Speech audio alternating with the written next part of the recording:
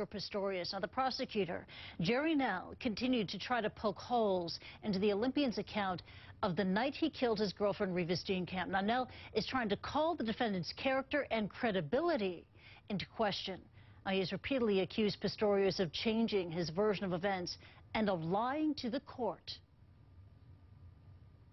With the utmost respect, Mr. Pistorius, this is now the biggest indication of you tailoring evidence. You cannot have made that mistake. It's impossible to do.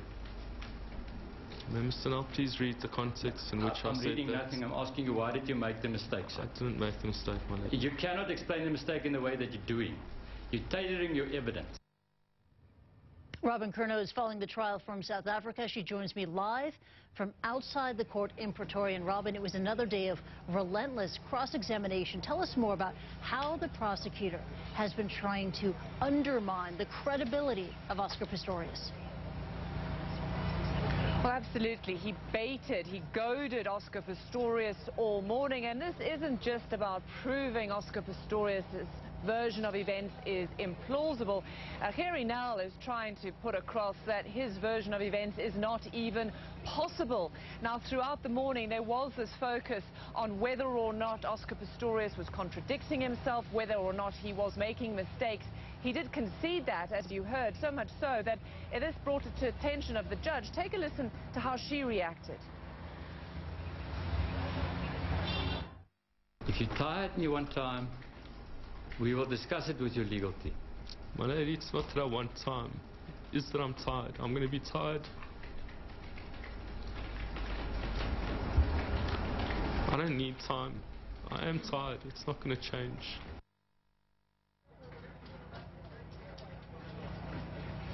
Okay, well, later on after that discussion, that conversation, the judge said, listen, if you're tired, and why are you making so many mistakes? If you're tired, essentially you need to rest. Can you handle this? Because remember, this is his legal responsibility. It's his legal right to tell his side of the, to tell his side of the story.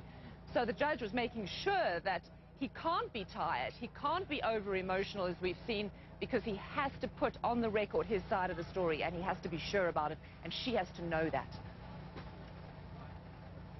Robin, a key question that was raised earlier today in the courtroom there was about Oscar Pistorius' decision to go toward the danger. How did Pistorius explain that moment, his decision to go to the door and to fire the shots? Well, that is, of course, also such a focus, such a key question for the state, because Oscar Pistorius has consistently said all along that he felt scared.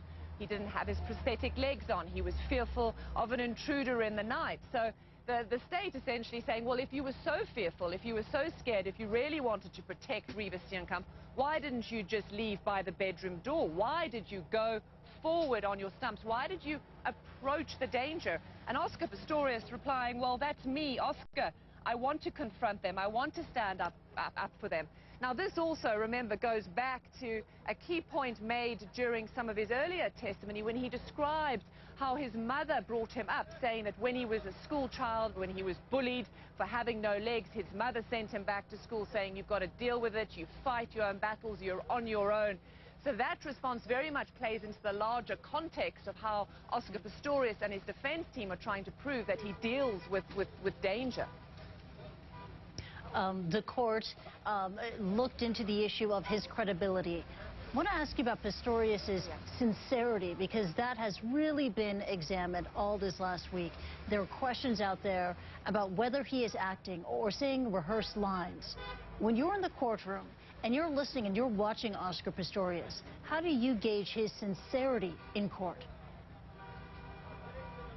Well, you know, frankly, I don't think it's my opinion that matters. I mean, it doesn't matter what anybody thinks except the judge. I mean, she has to assess just whether she thinks he is being genuine, whether he's being authentic, whether his version of events is being conducted in a proper way, you know. And I think really it is so important that she believes him. So there isn't a jury system here. There isn't this emotional response. A layperson like you or me or many of our viewers sitting there watching are casting judgment on the way we think he's reacting. I mean, really, when it boils down to it, the judicial system, the law here in South Africa is all about the facts, It's about how the judge interprets the law and, of course, whether the judge assesses he's credible.